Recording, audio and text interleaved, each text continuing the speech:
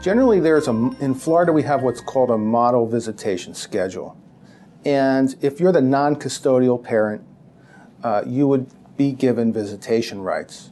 And the model generally is every other weekend and an overnight every week.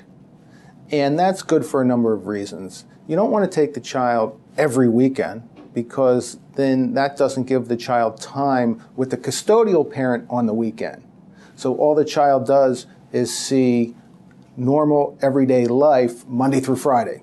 School, work, homework. There's no time for relaxation. There's no time for recreation with the children. Therefore, we say, all right, one weekend with one spouse, one weekend with the other spouse. And then the non-custodial spouse will generally have an overnight during the week where he'll pick up the children after school. They'll go out for dinner. They'll stay over. Non-custodial parent will drop the child off at school, and then you start all over.